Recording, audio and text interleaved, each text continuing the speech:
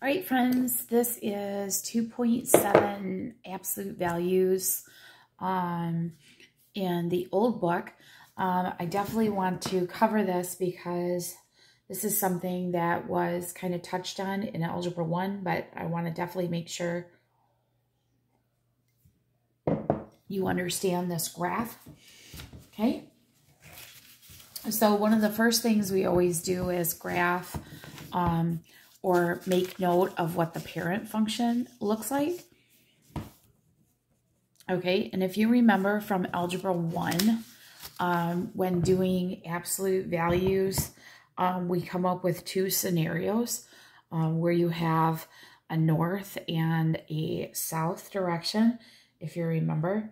And it's usually, it has a center, and then you can go either way. So let me show you what I mean.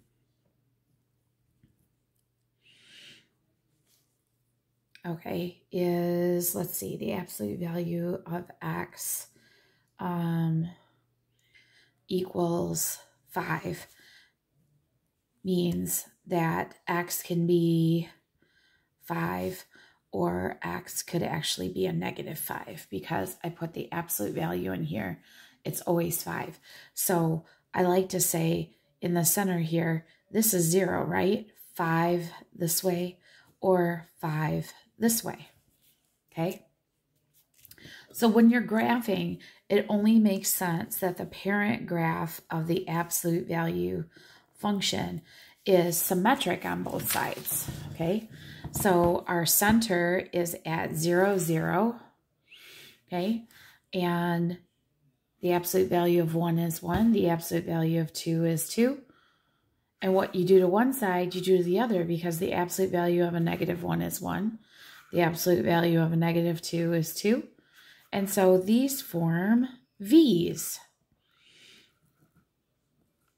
Okay? So pretty easy. If we think about domain and range, okay, your domain would be all real numbers because it goes forever this way. And then your range value would be 0 and above. Okay, so now what we want to look at is really translating. Okay, so using what we know on our, okay, notice that our slope here is 1 as it comes up. That's because there's a 1 right there in the front. Okay, so we really want to talk about, all right, what do we do when we start manipulating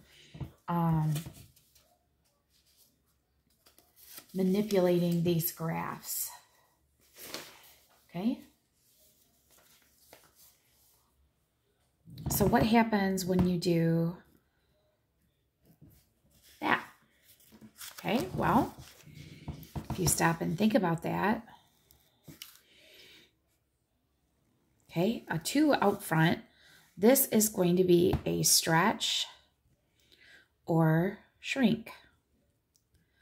Okay, instead of it being a slope of 1, now we're a slope of 2. So I still am starting at 0, 0, except now my slope is 2 over 1. I'm going to go up 2 over 1. And what I do to one side, I do on the other because I am symmetric.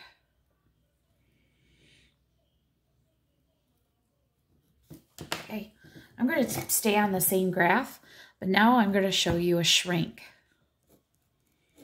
Okay, so I'm going to do 1/2. So this is the shrink. So instead of a slope of 1, I go up 1 over 2. Up 1 over 2. What I do to one side, I do to the other. So see how it's much wider, isn't it? So we could also say, instead of stretch or shrink, stretch would be narrow and shrink would be wide. I think those are the terms they use instead of stretch and shrink. Okay, so you're changing really the slope of the line, aren't we? Okay, so now we need to work on translating. What do we do about translating? And what we mean by translating is how do you move it left, right, up, or down? Well, we manipulate it. We use the formula y is equal to x minus h plus k, where h is going to be your movement left or right, and k is up or down. Now, are you ready for this? This is going to be the opposite. Here's why. If you were to solve for x, you'd put a 0 over here. You'd have to move whatever numbers were over here, okay? You always have to do the opposite. So this is going to be the opposite of what you see. So if you see a negative, you're really moving towards the right. If you see a positive, you're really moving towards the left. But for up and down, what you see is what you get. So don't switch it, okay? So let's do a translation. Y is equal to x minus 1 plus 3, okay?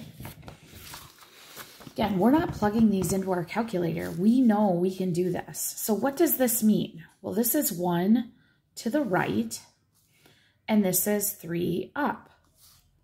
So we were at 0, 0, right? If you think about up here, we were at 0, 0. Go 1 to the right and 3 up. 1, 2, 3. Okay. Now, once you've done that, you've translated. Now, what's my slope? Well, my slope's 1. Well, that's easy. Up 1 over 1. Up 1 over 1. That's it. All you've done is moved it up and over. That's not so bad, is it? All right, how about this one?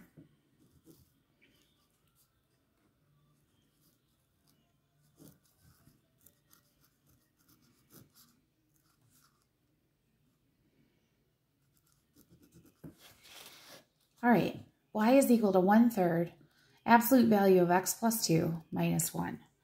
All right, so start right here. Plus 1 means the opposite. So 2 to the left, 2 left. 1, negative 1, what you see is what you get. That's 1 down. Okay? And then this is my slope. Okay, I'm going to draw this in red. So I was at 0, 0, wasn't I? So I want to go 2 to the left and 1 down.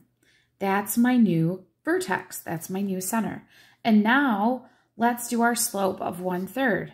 Up 1 over 1, 2, 3. Up 1 over 1, 2, 3. Draw your V. That's it, friends. See, it's really not that bad.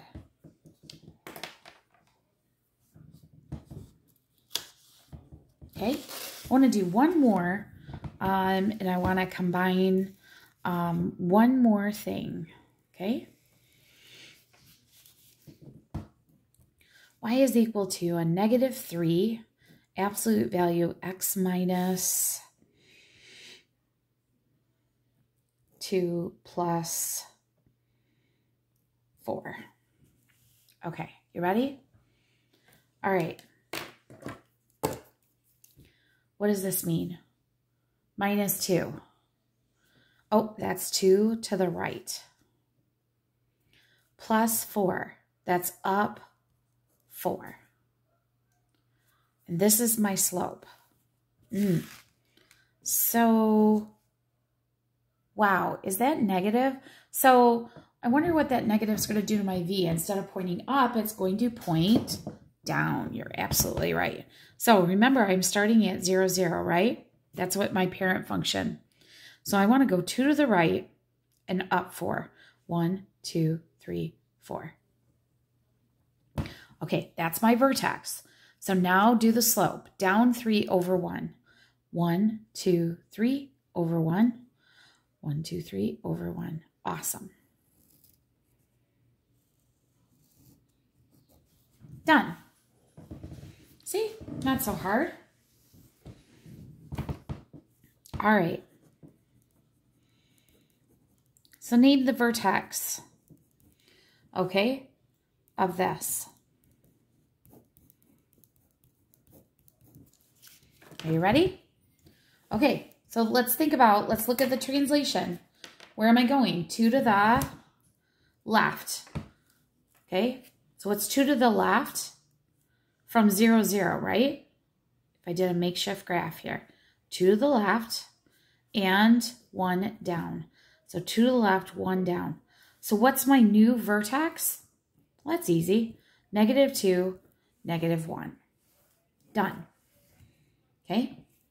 Now, if I asked you to write the equation for the absolute value, and I gave you the graph, the first thing I'm going to do is do y equals, I'm going to leave a space, and I'm going to go x. Okay? So how do I write, what's this vertex? This is 1, 1.